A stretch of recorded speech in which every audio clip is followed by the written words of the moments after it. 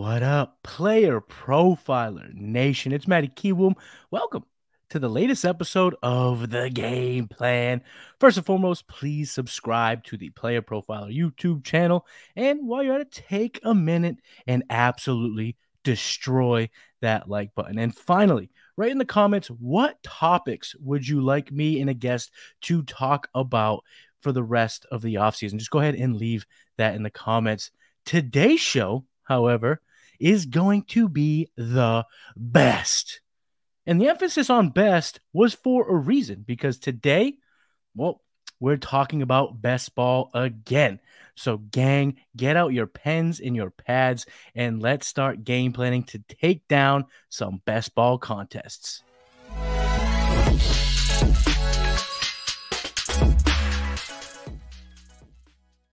Planners, today's guest is one of the brightest in the best ball space. He is the host of Best Bell Fantasy Football, which you can find right here on the Roto Underworld Network each and every Tuesday night. You've seen him on shows like Mind of Mansion, Man vs. Machine, and now The Game Plan. So everyone, please give it up for my man, Bradley Stalder. What's going on, my man? Matty, it's great to be on The Game Plan this evening. I'm honored that you would invite me. It's been a lot of fun since I've been in the player profiler streets, so I'm honored to be here with you tonight.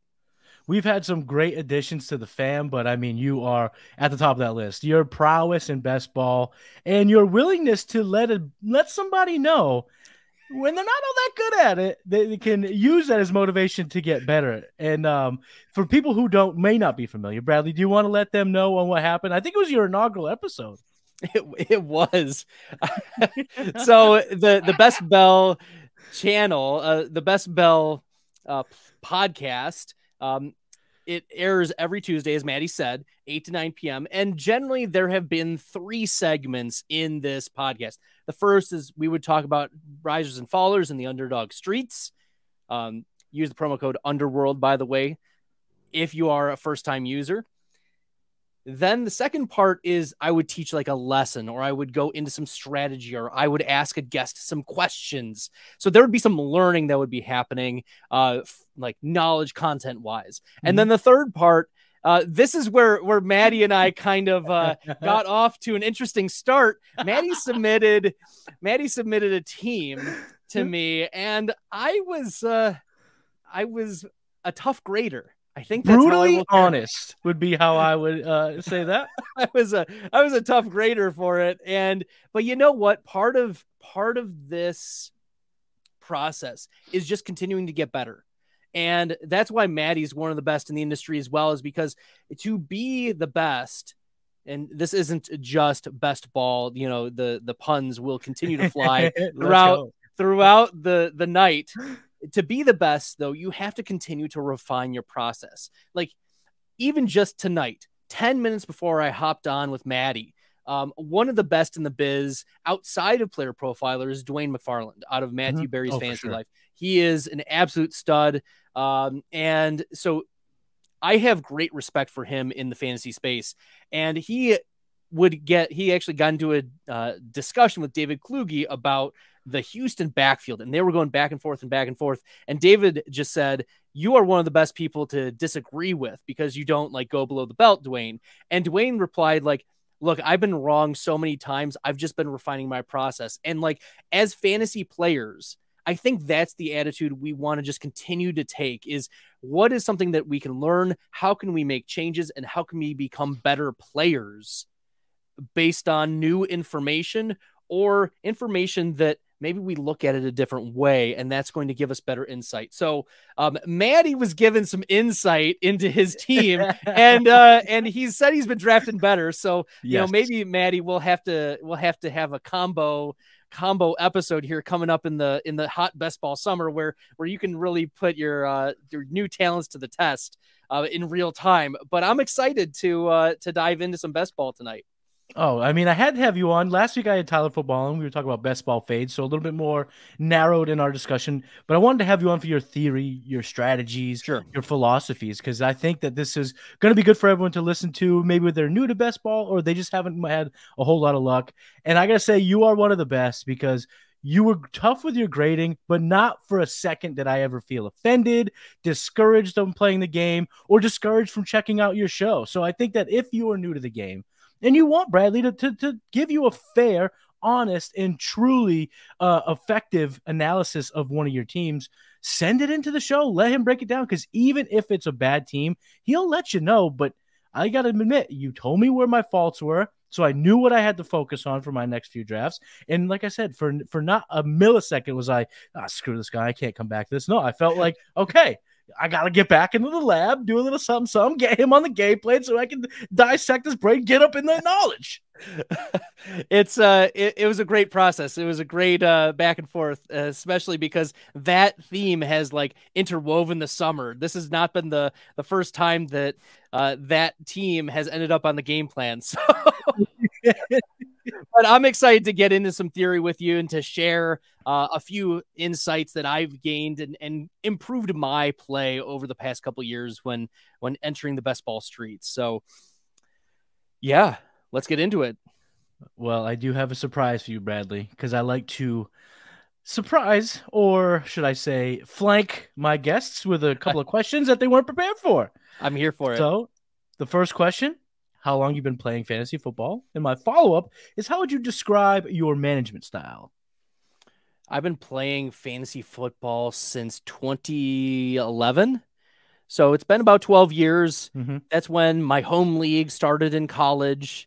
One of my households from Franciscan University, Knights of the Holy Queen, we have and still have to this day a league that goes on, and that was how I got into it. And I started winning and doing pretty well, and I was like, oh, this is a lot of fun. And then in the off season, I started getting, so at that point we were just on the ESPN app. Of course. And that was that was the only app that I really knew about. There was I didn't have a Twitter. There was nothing. It was literally, I was just playing in this one league, and I was very into my home league. Of course.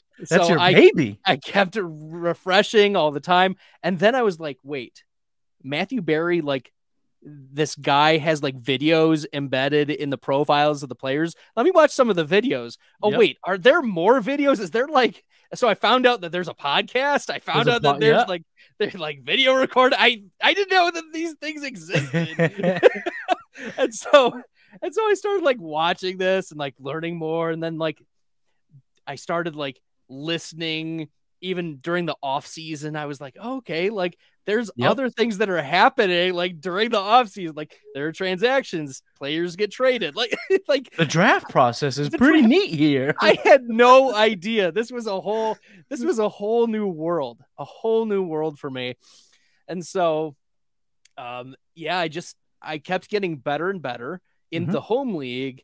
And then I don't know, it was like 2019, 2018, 2019, around there. I started dabbling in the Dynasty streets on Sleeper because I had thrown out, I don't know, in a Facebook group, like, hey, I'm interested in doing like Dynasty. Like people are talking about Dynasty leagues. Like these things exist. Like I watch all year long. I might as well have a team that I care about all year long. Well, like I played Madden. Like my favorite Madden was Madden 2004. And it was Brett Favre throwing to Randy Moss. I would always trade for Brett Favre to Randy Moss because strongest arm to the fastest player. That's how you dial it up.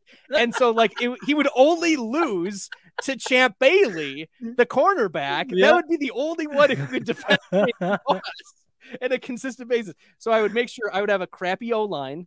I would just drop back like Brett Favre, like extra 15 yards, just so that 18-step drop. Yeah. So that the offensive line didn't matter. Tony Gonzalez was just in the middle of the field if I got in trouble, and just I chucked it like maybe 70 yards down the field because that's what Brett Favre could do, you know. So at any rate, that was my love for like simulated games and like seeing how the process worked out led me to say, hey, like I want to get into the Dynasty streets from that perspective. And so I was dabbling with Dynasty for a couple years, and then COVID hit, you know, in 2020. And I was doing well in the Dynasty streets and doing well in the redraft streets, and said, like, hey, like, why don't I like just try to take this to the next level? Like, obviously there are people who are starting to make content about Right. this stuff. And I had no idea the depth of the I didn't know who JJ Zacharyson was this time. Like, I didn't know Dwayne McFarland existed. Like, these people who are Just staples geniuses. of the like, Exactly. Yep. absolutely brilliant people who have thought much longer than I have about this existed. And now, like, I said, you know what? I'm going to make a Twitter. I'm going to, and then once I joined Twitter after a couple weeks, like, Mike Clay dropped his first set of projections, and I'd been following Clay for a while, and I respected his opinions on things, and players and his perspective. He was always like the Debbie Downer. And I thought to myself, you know, he's right more often than like the other optimists on the show, Daniel Doppenfield Yates, the eternal optimist. So I was like, you know what? This guy is probably like, he makes sense. I can also do projections. I can do this. I have a math degree. Like, I can handle this. Oh, I mean, you're built for this, Brad. I've got this. I'm the machine, you know, whatever. So I created my first sets of, I'm the machine, you know. And so I created my first sets of projections, and I shared these in some of my Dynasty leagues. And then out of nowhere, one of my league mates reached out to me, and he's like, hey, can I like make my own projections, like using your template? I'm like, sure. So I shared that with him, and then he was like, all right, give me like a couple weeks. And so I gave him a couple weeks, and he was like, I'm done with them. Can we like talk about them and like the differences? And I'm like, sure, let's do it. So we talked about it like in the sleeper DMs, and then he was like, so how are we going to like share these thoughts with other people? And I said, well, why don't we start a podcast? There it is. And that's where the Fantasy Football Fanalist podcast with Billy Muzio started. So it was me and Billy for 2 years in the content streets, just like figuring out our ways. I remember our first debate was whether Dan Arnold or Max Williams was going to be the better tight end for the Arizona Cardinals. And that was like the big debate. Yes. Oh, I love the Billy Muzio origin story. And you know what's funny about that, Bradley, is fast forward to what, 2 days ago? You guys are arguing about tight ends in this year's projected season.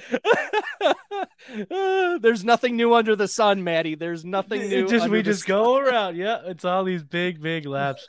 But that's awesome to hear. And I mean, giving it to your league mates, like, hey, why is everyone a lot better in this Dynasty league after I shared my projections? It's because they were probably some pretty damn good projections, I must say, Bradley.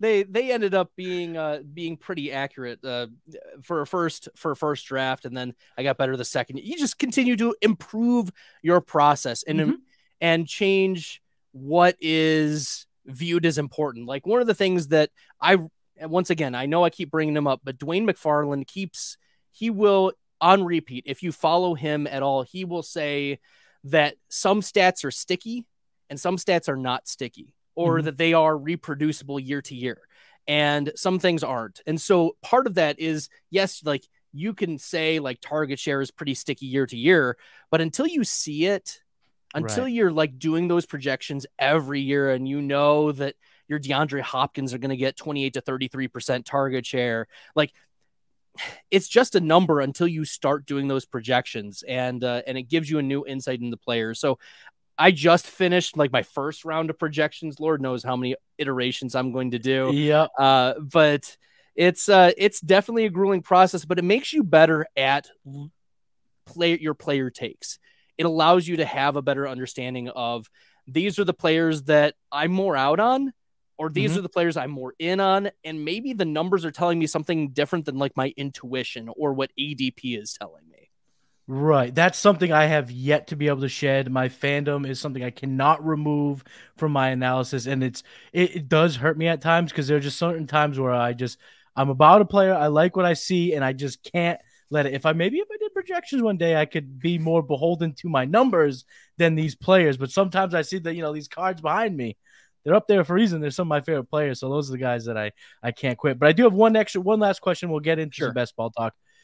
Is Billy even allowed to disagree with you? You're like the head vampire that like bit him and turned him.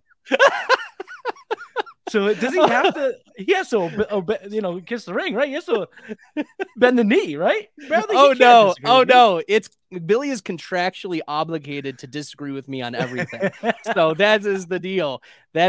It started with Dan Arnold, Max Williams, and it ended with, it's continuing on even through yesterday with Chig Okonkwo. Chig Okonkwo, the Battle of Chig. That'll be the Battle of Chig 2023.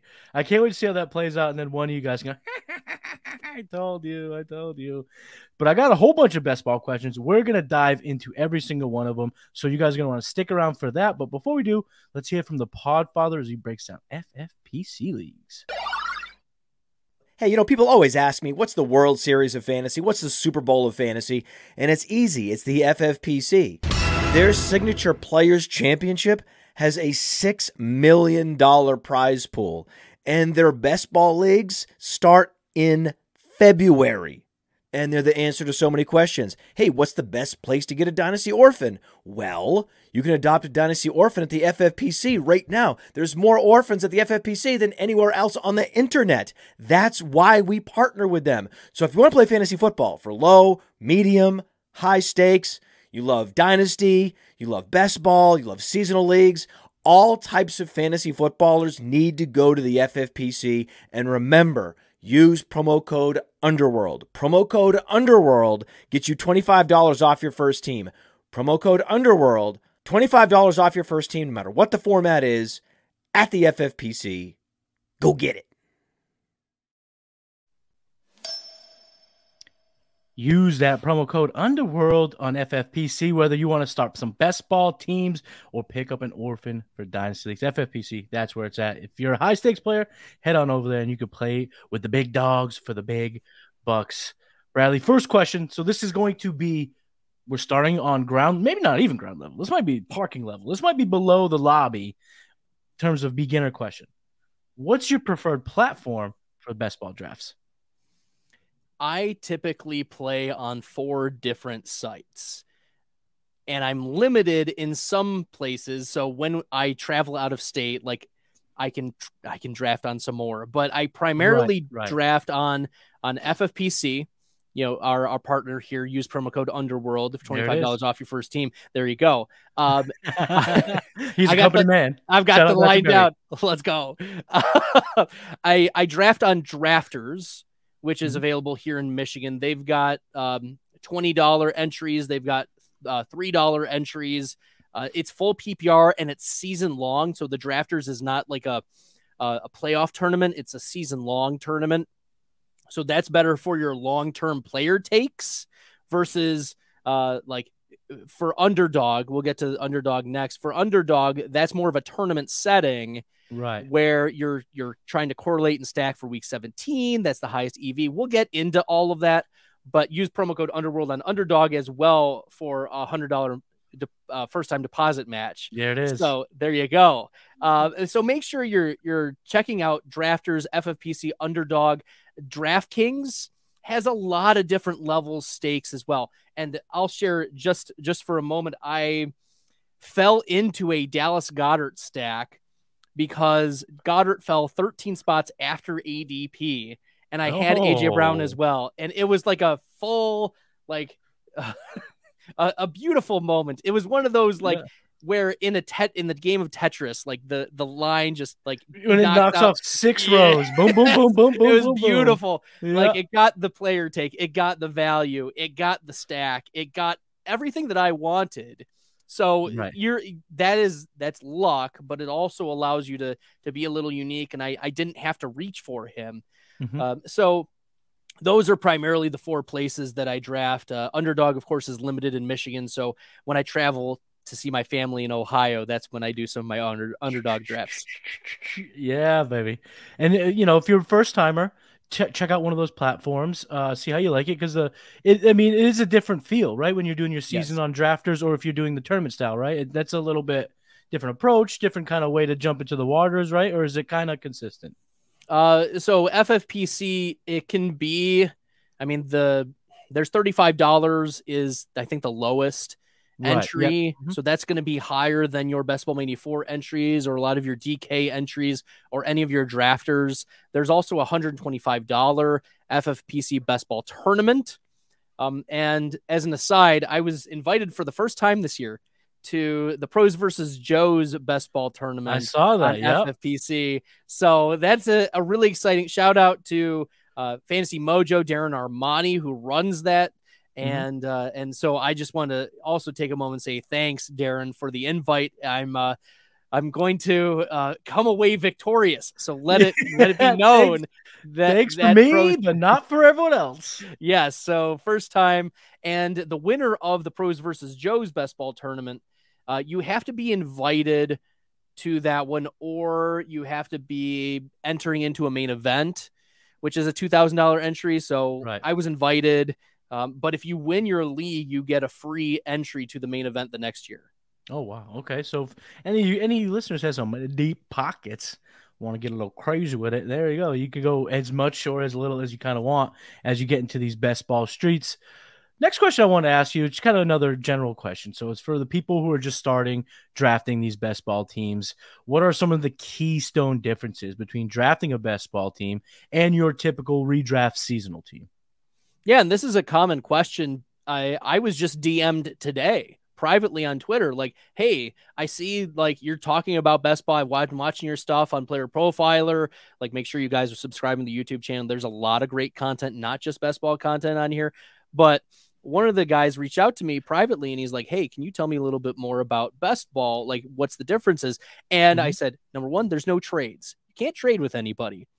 So you can't finagle your way out of a bad draft. You can't just plow your way through. Yeah, there's no trading your future first, like move up, or there's no like trading to 2-for-1 in like the 4th and the 7th round to get another first round. There's nothing like that. You're not going to be able to like out mind game somebody or out negotiate somebody in the trade streets.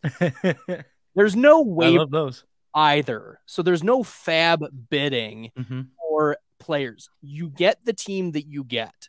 Too bad, so sad. Like, if you construct your team in a certain way, that's how it's going to be for the season. You are stuck with the players that you draft. And you have to deal with bye weeks because there's no waivers, there's no trades. So you're just going to have to take the lumps with the bye weeks, but so will everyone else in your league. Right. There is an even playing field on that front. The best ball takes exactly what it sounds like, the best scores that fill your starting lineup. So for underdog, you start a quarterback, 2 running backs, 3 wide receivers, a tight end, and a flex play. I believe that's 8 starting positions. And there's 18 rounds in the Best Ball Mania for draft. So there's going to be 10 players who don't make your lineup, 8 that do. And the best scores that fill your lineup will go into each week's score, and there's a running count of the best scores each week. If you win your league, then you move on in the underdog streets to the tournament.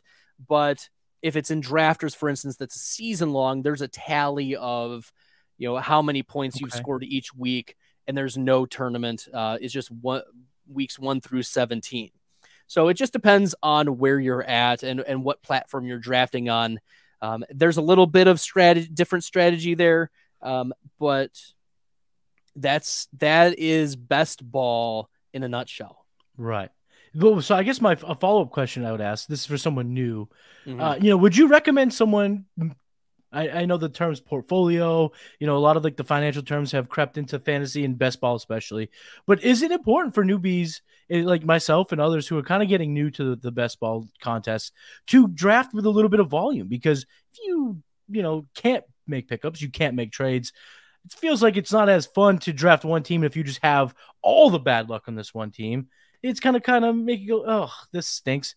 So do you recommend, maybe not going crazy, but putting a bunch of rosters together just to kind of hedge that bad luck possibility? Some drafters do have this. I want a portfolio. I want to have I want to cap my exposure to a particular player at a certain percentage. Some drafters do that. And I think that's a pretty smart thing to do because it does limit your risk to a player getting injured or suspended or any number of things that can happen throughout the season. A benching, I mean, players get demoted all the time. Offensive schemes, or maybe it's indirectly, like if Matthew Stafford goes down, like we saw how the Rams operated post Matthew Stafford. I mean, we saw how they operated with Matthew Stafford last year. That wasn't when great. when his elbow decided to give out, it went one right. When he was off the field altogether, it still had a ways to go down. Right. So you've got to live with your lumps. You've got to live with that. But there's pros and cons to that. The pro for a portfolio is certainly that you're limiting your exposure. The con is that, like, if you have a correct player take, you're limiting your exposure to being right on that player. So one example is one of my friends in the industry, Felix Castro. He ended up winning one of the best ball million challenges on DK. He a really great guy. He's actually doing a live draft right now, 25-hour straight live stream of just best ball drafting, which is wild. He's great. Wild. But one of the things he did was he drafted like 60% Najee Harris that year. And like, because that must have been his rookie year. That was the guy he had pushed all of his chips in on and said, you know what, I'm just going to be overexposed to this player. I'm going to rotate through all the others, but the centerpiece to my build is going to be Najee Harris.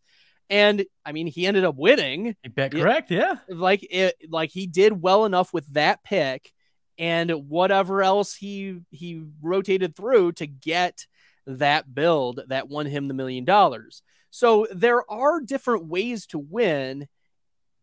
It just depends on how you want to play the game and what your risk tolerance is with drafting either low or high volume. Okay, that makes sense. So you don't have to necessarily throw 100 teams out there, but you know there is some extra strategy involved when you can kick up the volume a little bit because you can protect yourself from some things, or if you go all in on the right guy, apparently win $1 million. So shout out Felix if you want to kick some cash my way, you know, maybe I won't say no. I won't say no. You talked about Dallas Goedert landing the dirty bird, the fly Eagles fly stack. Now, I highly doubt that anyone listening here doesn't know what this means, but just in case we have a brand new best baller in the mix, what is stacking? Stacking is pairing a quarterback with a pass catcher of the same team. So typically a wide receiver or a tight end.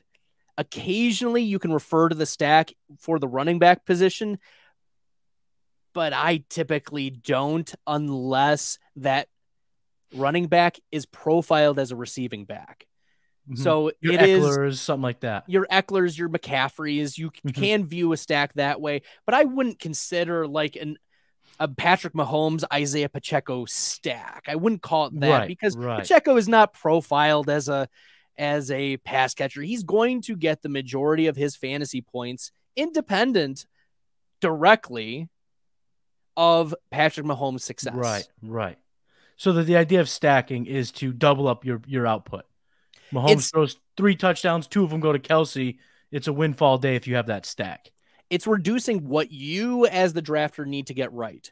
Because as I mentioned earlier, if you're right about Najee Harris and you've got 60% exposure, that means your teams are probably lifted up pretty highly relative to the field because the field only had 8%, 12%, whatever percent of Najee Harris, 25% max. So if you have the stack and the stack is correct, not only are you elevated versus the field, but you also have filled 2 spots in your lineup that you've gotten right.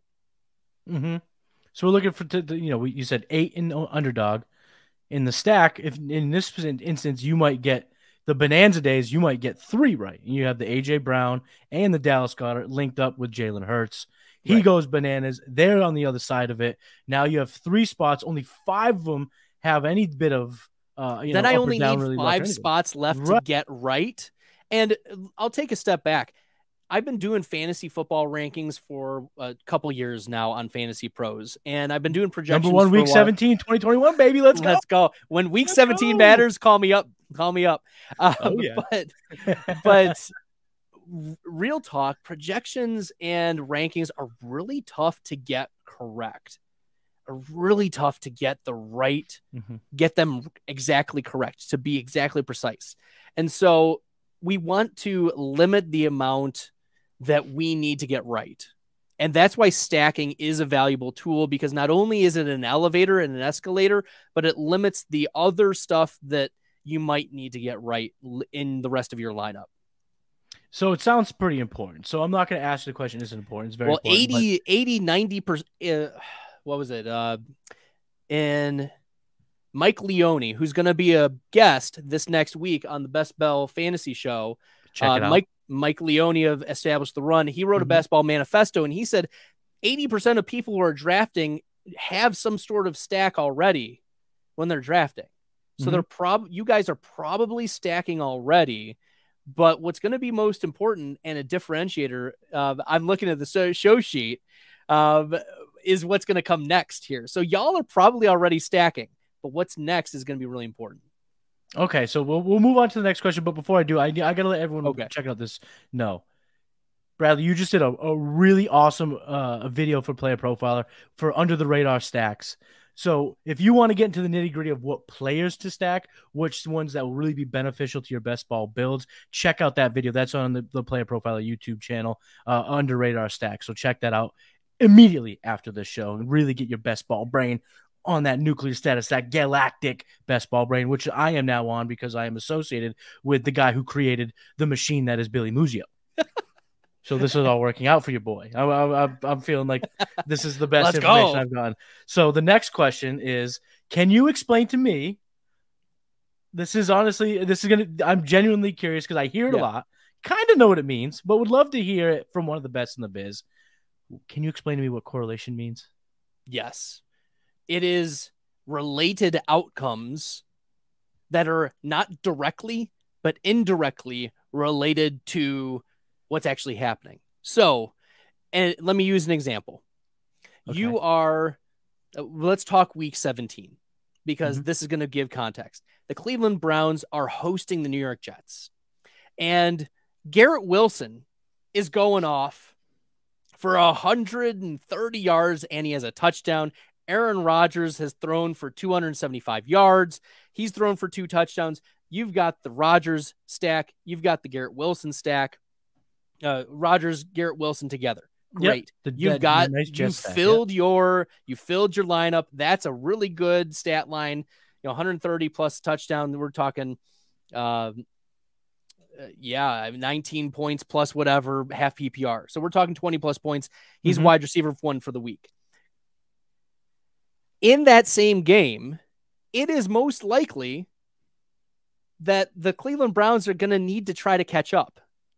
If Aaron Rodgers if Aaron Rodgers is throwing, let's say not 2, but let's say 3 touchdowns. Let's say he throws 3 touchdowns. The points are stacking up for the Jets. But in real life, the Cleveland Browns are feeling the pressure to score.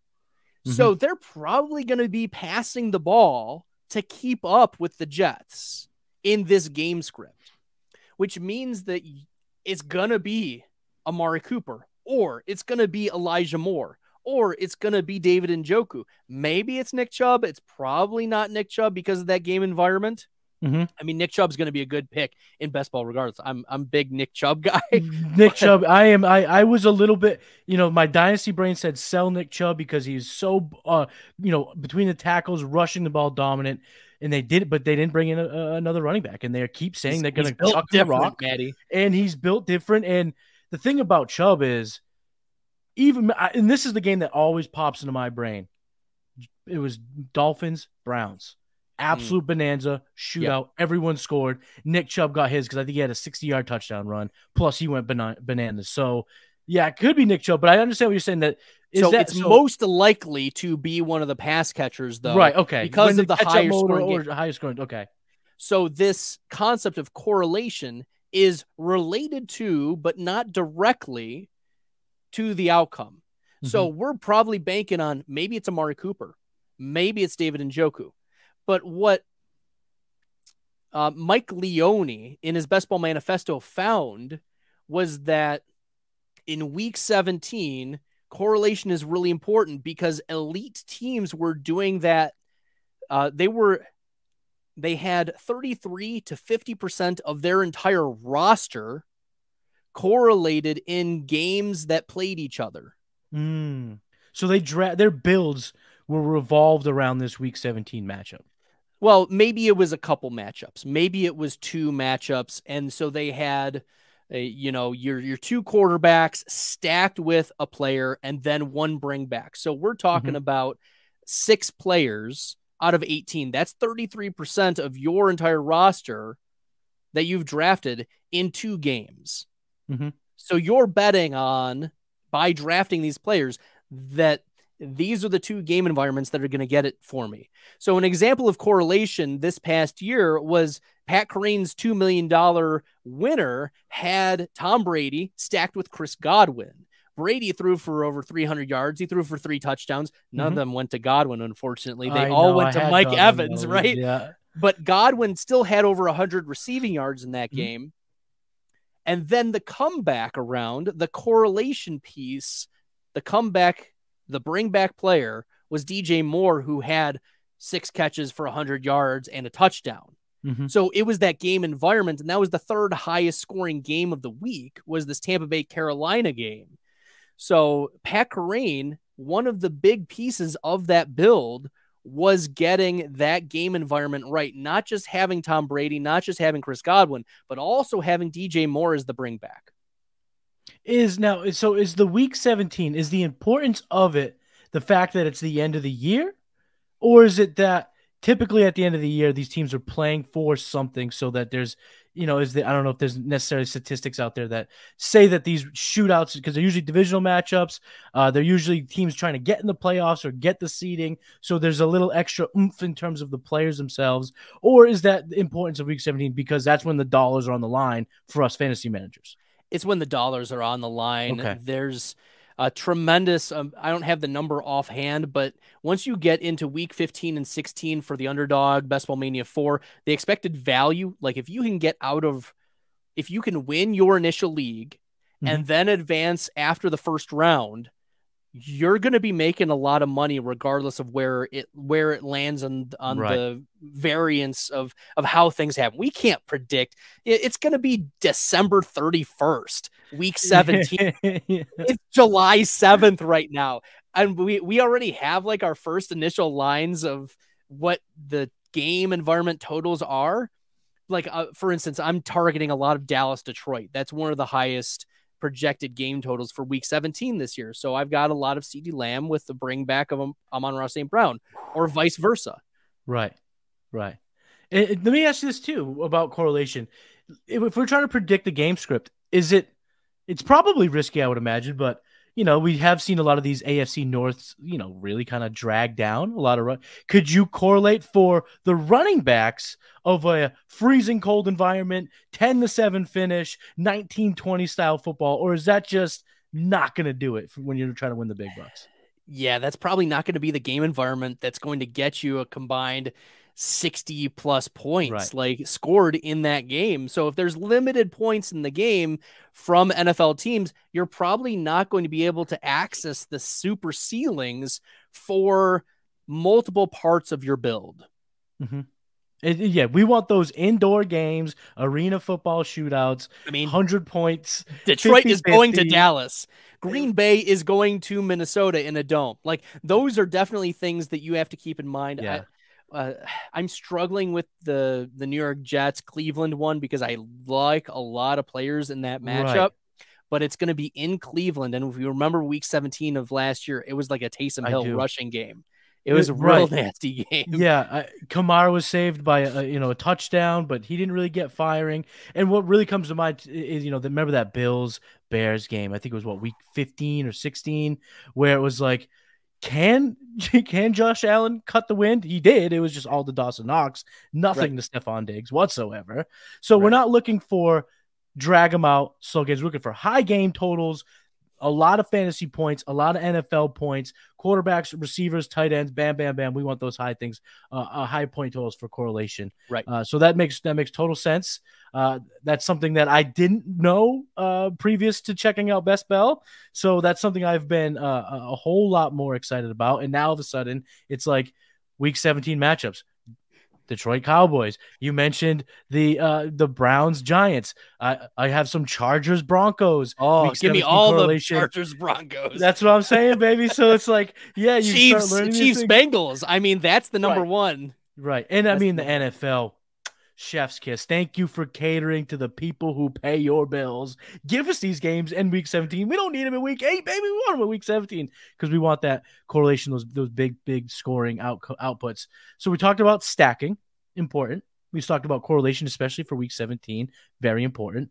Now, the next thing I want to ask you, how important is it for us drafters to kind of comply with the platform's ADP? Should we be reaching to get our guys? Should we stick to the top of the queues on Underdog or Drafters or FFPC? How important is it to comply with the ADP?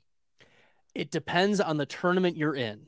If you are in a very large tournament, like let's say you are drafting in the Best Ball Mania 4 tournament, there's 650,000 expected entrants in this, or you're in the DK tournament where there's 1.1 million possible like people who are entering right. If you're entering to these large field tournaments, you need to stick to ADP or wait for values to come to you. It's so important to not be reaching in those tournaments because you're almost just canceling any edges that you might be getting otherwise through stacking, through actually getting your player takes right, through other things. Because if you're reaching in those, you're saying, not only do I know better, but I know better enough that I can overcome other people's edges in this 1.1 million tournament. Like the amount of pride, the amount of hubris that exists for you to say, you know what, I'm going to reach more than a round. And, you know, if you want to reach a couple spots in those tournaments, fine. If you want to go a couple spots, okay, like to get your stacks, or maybe you really do want to set the tone for a player, or you're in the first round. You're in the first round. There really isn't reaching in the first round because you're getting your guy, right? Especially in the first round, or you're setting up like I primarily want to draft wide receivers in the first round. So unless a nice running back from the first round falls to the second, I'm probably not going to be drafting a running back, you know, in that spot. So, but from a small tournament perspective, ADP out the window. Like in the pros versus Joes, it's 84 teams that are being drafted in this tournament. I'm just gonna get my guys at the right spot. I'm gonna trust your projections because they may not be back because other people also realize that this is a small tournament where you got to get your guys. So you see those light bulbs going off. You're like, oh shit! I need this to get back to me now. Right. So Tony Pollard, come on, Tony, please come back to me. And also, stacking is not as important in those small tournaments. That's one of the things that I was talking with Todd Burrows about. In these extremely large tournaments, like you want to reduce the things that you need to get right, but other people in these small tournaments, it's just about getting the right guy. The one right guy is going to get you there. You don't need to get multiple things right, because if it's the Justin Fields 40-point game and you're one of the 7 teams in the league in the competition to have Justin Fields, you're golden. You just needed the one player. Whereas in these big tournaments, the stacks are going to be really important. Sticking to the ADP is going to be really important. But letting the ADP value come to you, like I talked about the Dallas Goedert falling 13 spots in ADP and it was a stack, that's like triple bonus. That's like a quadruple bonus.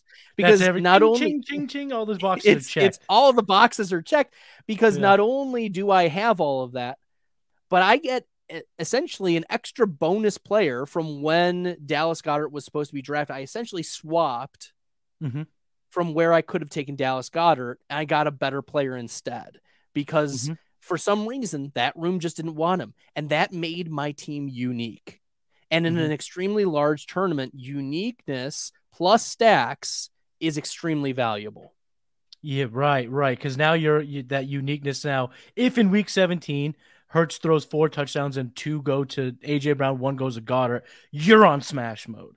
And a lot of people aren't going to particularly look to double stack, right? Is double stacking as popular as just your 1-1, your quarterback and one guy, or do teams typically go for that double? Yeah, you can mega stack sometimes. It's unique. I like the mega stack, Bradley. Let's go. You can mega stack. It's just more risky because essentially what you're saying is, it's very unlikely that all of those players go off. So, for instance, you draft Lamar Jackson and you draft Bateman and Beckham and Flowers all because they're all right next to each other. It's very possible that you could have all 3. Yeah. What my philosophy is typically I'll take 2 of them, just rotate between, because I have no idea at this point, Maddie. I have no idea. I don't know which one is going to be the guy. Yeah. Because an argument can be made for all 3 of them. I think very valid arguments can be made. So I don't have that pride. I don't know who's going to be the best. I think it's Beckham. Like, my initial lean is Beckham because they paid him a lot of money, historically commands massive target shares. Zay Flowers is probably going to spike near the end of the season. Rashad Bateman's dealt with the injuries, but so has Beckham. But I think that I don't have the pride of saying, you know what, Beckham is the guy. He's just more likely to be based on his profile. So when I'm going through, the reality is not all 3 of those are going to be hitting in a singular game. It's extremely unlikely anyways. But is it possible that 2 of them are? Yeah. Yeah. But maybe it's the 2 the 1 week and then a different 2 the next week. And then you don't have them. You're left without that. See, I like the idea of when you're not sure, and if the ADP allows for it and the draft room allows for it, grabbing both the options, because then you don't have to make the choice because it is best ball, and now you have your chance at either or both. Well, one of my other favorite double taps is in round 6, 7. I know it's a little earlier for Jackson Smith and Jigba, but I love clicking Tyler Lockett and JSN with Geno Smith later. Deontay Johnson can go round 5. So you can go Johnson, Lockett, JSN, and then Geno Smith later, or if you prefer, Pickett even later. And you've got the bring back, or you've got that game environment that could be a sneaky shootout. Right. Yeah, of course. So yeah, that's a good approach, and I love the term double tap. It just, Bradley, it sounds so cool when you talk about mega steps and double tapping. When I leave this office here after we record, my wife's like, "What did you talk about in there?" Because I'm like, "Listen, I gotta get my mega stacks on. I'm gonna be double tapping over here. You're gonna have to let your boy have a few minutes." So, who knows what comes out with. So it's also really nice to double tap at the turn. So if you're at a turn, it's a very easy spot for you to say, you know what, I'm going to turn it into a stack. You can just look and see. That's why, for instance, Justin Fields' ADP has dropped a little bit because DJ Moore's has dropped, and that's a very common 4-5 turn stack. So you click DJ Moore, you then come back and click Justin Fields. Boom, there's your stack. So what one can cause the other to fall, because like you said, people are obviously hip to the correlations week 17, the stacking, and that can cause that. All right. So we've covered now correlation, stacking, ADP. Now I want to talk about the team builds and kind of pick your brain on what you think is best. So in your opinion, is there a particular team build that you believe works best? So the example being, 3 quarterbacks, 6-6-3, something like that. What's your favorite preferred build? Yeah, I talked with Todd about this on our Best Bell. Todd Burrows, he's great. He does a lot of awesome work for Sharp Football. And he and I talked about how there exists guardrails. You could have 2 or 3 quarterbacks, 2 or 3 tight ends, 5 or 6 running backs, and then 7 to 9 wide receivers. But I think what's more important than just the numbers, because we can get hung up on the numbers, is positional capital. So, for instance, if you're drafting Travis Kelce really early, it does not make sense for you to be taking Mark Andrews and Kyle Pitts later to get 3 tight ends. It does not make sense for you to, if you're drafting Patrick Mahomes, it doesn't make sense for you to take 3 quarterbacks, for you to take Mahomes and then Cousins and then another Danny Dimes, something too. Right. Yep. It doesn't. You've already given positional capital to that team. You're saying by drafting that player, I think he's the one. He's the one who's going to be right for this particular team. And so if he's the right one, the other ones are not going to be the right ones. So consider the positional capital. Like if you're going early running back, like let's say you go Eckler and then Derrick Henry rounds 1 and 2, or Eckler and Tony Pollard round 1. Sure. Right. Pick your poison. You've said these are the 2 running backs you're going to need.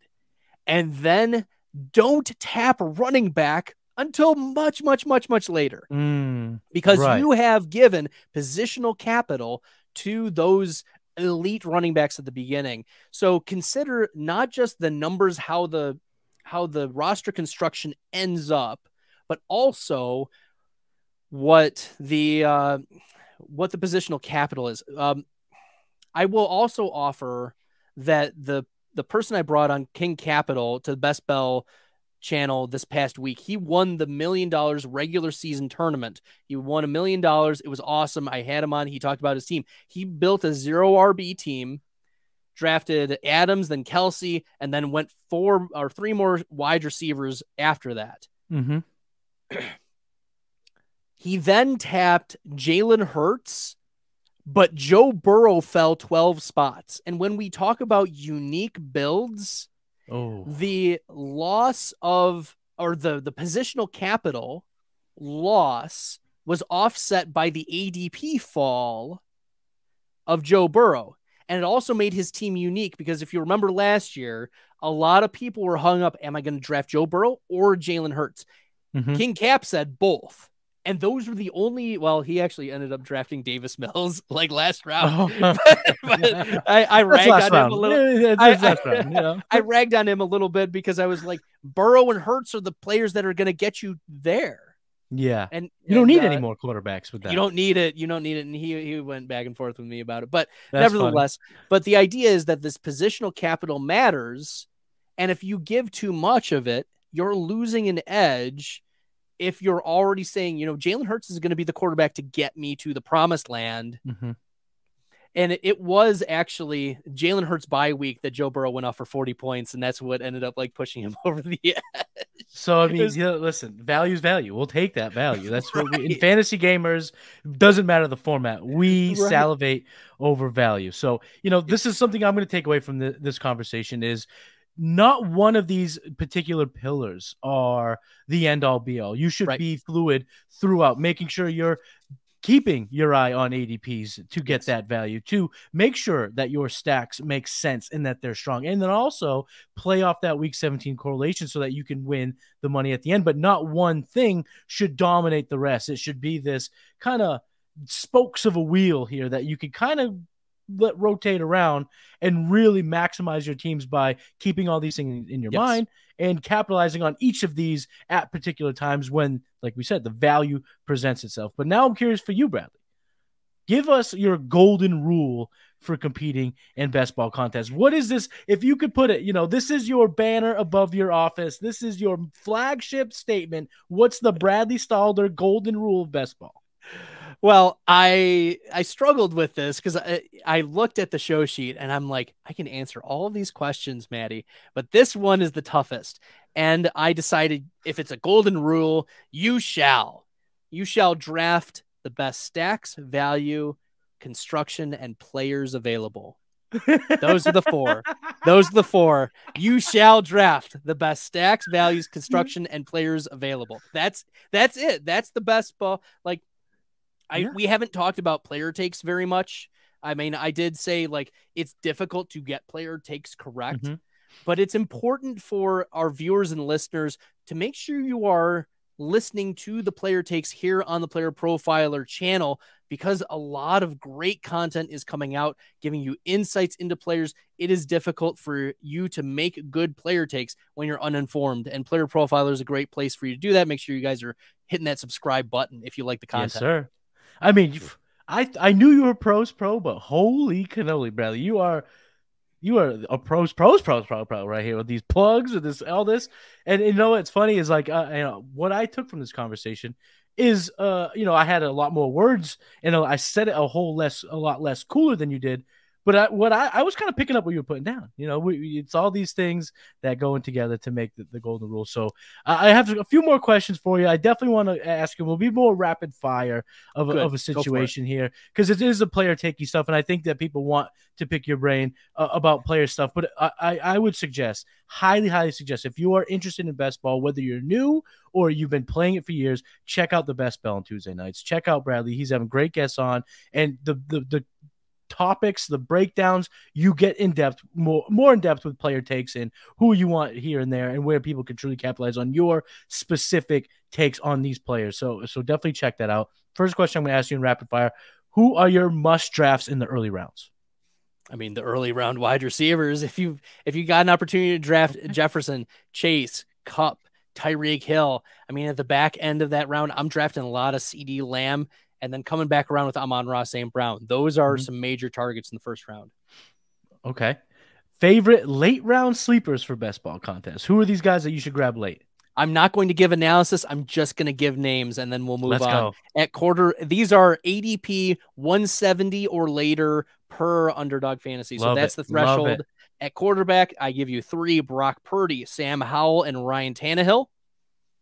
At running back, Jeff Wilson, Tyjae Spears, Dwayne McBride, no matter what, baby. Dwayne McBride, no matter what. The little note card, is that on your computer and everything? I have it right here. Let's go. Yes.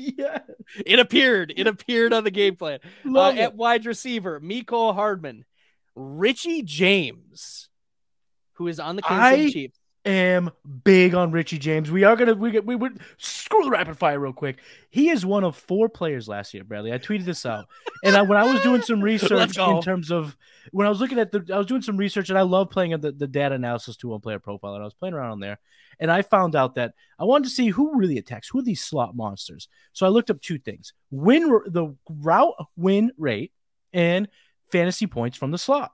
4 players hit this criteria: a 45% or better route win rate and more than 6 points per game at the slot. Those 4 players were CD Lamb, Amon-Ra St. Brown, Chris Godwin, and Richie James. Richie frickin' James. Let's go. So I'm with you on this. So we can keep going, but I'm in on Richie James too late too. I call. My projections, and look, they're gonna change, sure, but Richie James is my highest projected wide receiver target share, ahead of Tony, ahead of Sky Moore, ahead of MVS. Sorry, listeners, I will be cutting this out because I want this for myself. Okay, Richie James, Deontay Harty from Buffalo, right? That's from Buffalo. Yep. Braxton Berrios. Okay. Mm-hmm. Miami. Mm-hmm. Yep, makes sense. Marquise Goodwin of Cleveland. So it's either your late week 17 correlation if you're running that Browns Giants. Okay.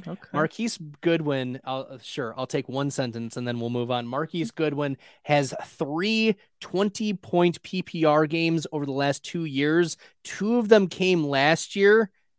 He is 33 years old and he did that. Okay. That's right. Right.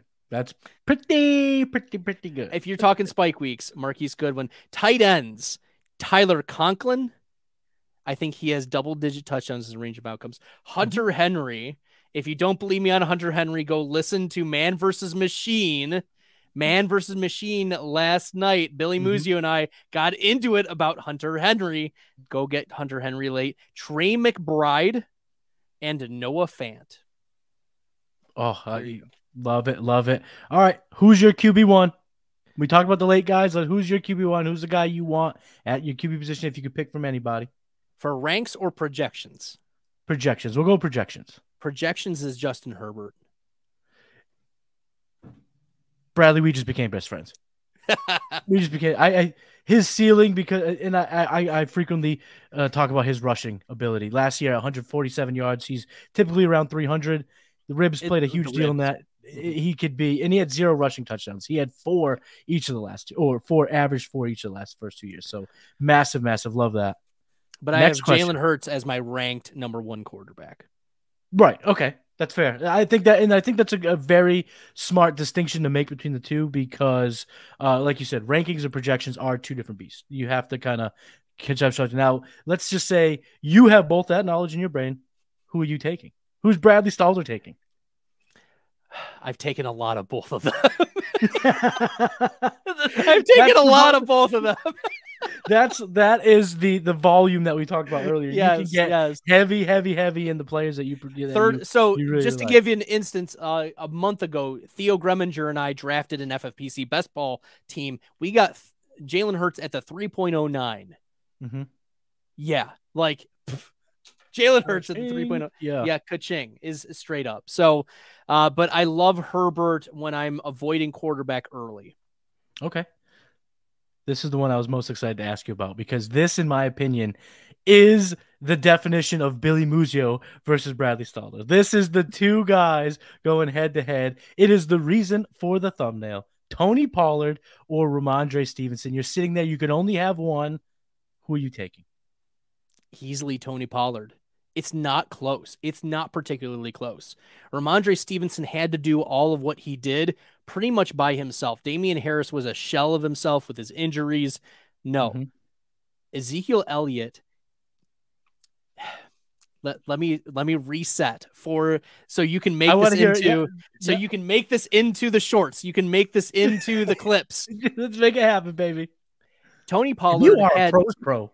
Tony Pollard had a number 1 and number 2 weekly finish.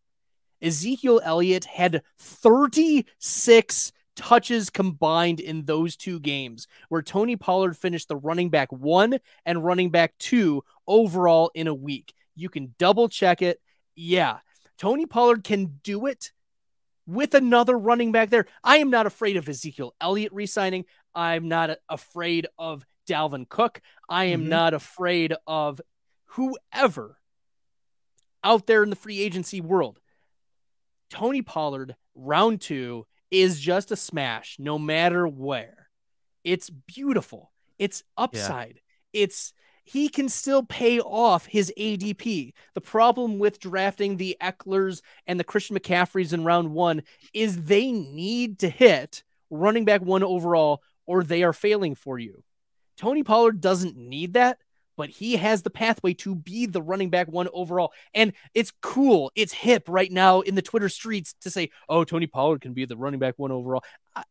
Let it go on the record. Go back to Mind a Mansion. I said it first. I am the cool cat. Let's just put all chips on the table. I have found multiple people on the Twitter sphere afterwards, and I've just taken that video and just replied or quote tweeted and said, I have seen that a lot. Glad we're on the same page. And I don't think they're doing it neglectfully. I don't think there's any malicious or malice or anything like that.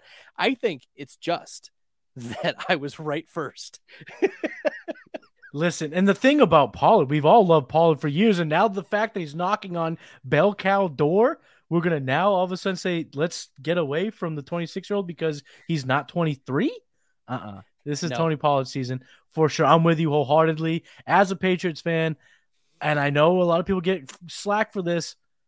Okay, I've seen one season since Corey Dillon where Belichick didn't have a committee. So, listen, I get it. People are going to yell at me for this. I'm taking a lot of pure strong late. I'm sprinkling in a bit of Kevin Harris. Like, I do think it's strong over Harris, but that's not a hill I'm willing to die on, you know? So, but I've taken some Rhamondre when I've gone, let's say, Diggs, Allen, and then Rhamondre, because guess what?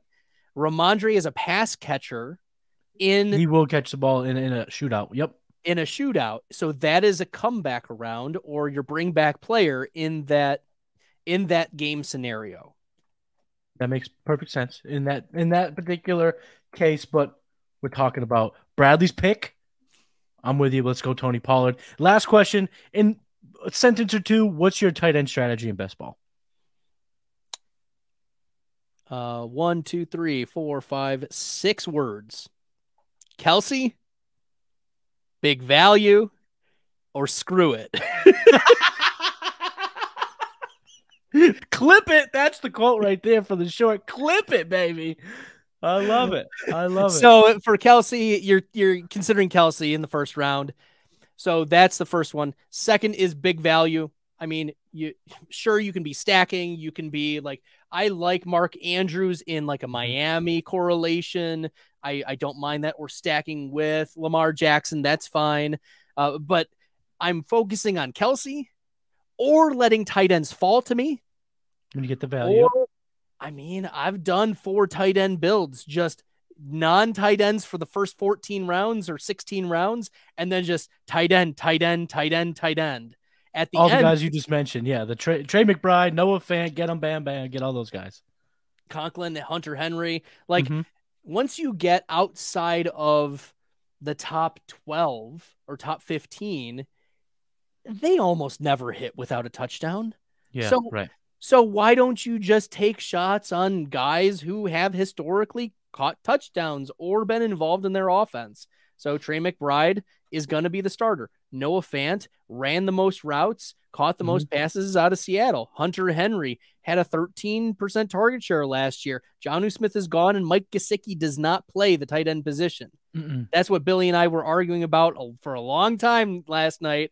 As doesn't Gesicki interfere with Hunter Henry? No. Gesicki's going to run wide receiver routes. And Tyler Conklin, Billy has called me out numerous times watching Conklin film. As I was watching Conklin film late at night, he's like, Bradley, what are you watching? I'm like, Tyler Conklin film. Well, he needs to listen because, you, like I said, you created Billy Muzio. Also, thanks for that, man. I mean, the monster that is Billy Muzio, you created that. A lot of people out here say to themselves, listen, Bradley, if you didn't create the monster that is Billy Muzio, I'd have more money in my pocket. Well, speaking of, so this is a Robert Tonyan jersey behind me, courtesy of Billy Muzio, because during our first year as the fantasy football fanalist, it got to be about this time during the summer. And I told Billy, I said, hey, there's this tight end for Green Bay. His name is Robert Tonyan. You should draft him. And Billy was like, Bradley, was weed just legalized in Michigan? Like, what is happening? I know you don't have school right now. What are you partaking in? I know you have a Green Bay Packers bias, and I was like, no, just trust me. Like, draft draft Robert Tonyan because he's the guy he's going to be the starting tight end for the Green Bay Packers. And Billy did. And Billy won a lot of money. Drafted Robert Tonyan. So he sent me that as a thanks. I mean, he's a class act. Billy Muzio is a class act. Billy Muzio is he's the best in the biz. By far. Yeah, yes. Billy's the best. But you're the best. You're the man too, Bradley. And thank you so much for coming to the show. The Best Ball Fantasy Show on the Player Profile Network has been such a fantastic addition to our family. You guys, Mike and Adam with the deep end, they just did an episode, kind of just showing off the live event in Buffalo with the Scott. Oh, that was so fun. I tuned in for a couple minutes. That was great. Oh, yes. I highly suggest if you haven't, checked out the deep end, check out the latest episode. That's a perfect place to start. A lot of fun. Really gets the vibe of the Scott Fish Bowl live event. So definitely check out the deep end with Mike and Adam, and obviously Best Bell Fantasy. And Bradley, you are the man. Thank you so much for coming on the game plan. The floor is yours. Plug everything you're working on where everyone can find your stuff. Yeah, I mean, look, you follow me on Twitter at FF Stalder. You can follow me on Threads at FF Stalder. That's a thing now. Look. I post content there, sure. Baby. It's I will be guesting this coming Wednesday on Man vs. Machine, so check that out. I will be once again the Machine, but Theo Greminger is stepping in for Billy Muzio next week, and he will be the man. So Man versus Machine 2.0. You guys need a referee. Let me know. That's so good. So that's going to be Wednesday. Tuesday is Best Bell YouTube channel, YouTube show on Player Profiler. Mike Leone from Establish the Run. I brought his name up a couple times. He is going to talk to us about the Best Ball Manifesto, some things that obviously I didn't bring up during the game plan. He's so sharp. He is just a sharp in this industry. And we're so blessed to have Mike Leone joining me for the Best Bell podcast on Tuesday, 8 to 9 p.m. Eastern. Matty, it's been such a pleasure chatting with you about Best Ball. And you are creating not just one beast, but in a couple of years, you might have created two beasts. Let's go. In the industry, as I am now going to be descendant of the Bradley Stalder tree, baby. Let's go. So everyone that's tuned in, thank you so much. That's going to be a wrap on this episode of The Game Plan. Bradley, you were just absolutely dynamite. Great guest. Absolutely. Anytime you want to come hang out, we will chat it up because you're the man. This was too much fun. All you listeners out there, make sure to like the video, subscribe to the Player Profiler YouTube channel. Follow me on Twitter. I'm at Matty Kiwoom. I will have to start a Threads apparently because everyone else already is. Check us out on TikTok, Player Profiler and Profiler_NFL. We're going to be beefing up our content there, so you're definitely going to want to check all that out. And I can't recommend this enough. Get in the Player Profiler Discord because we're talking football all day, every day. Everyone out there listening, keep game planning, and I'll talk to you next week. Peace.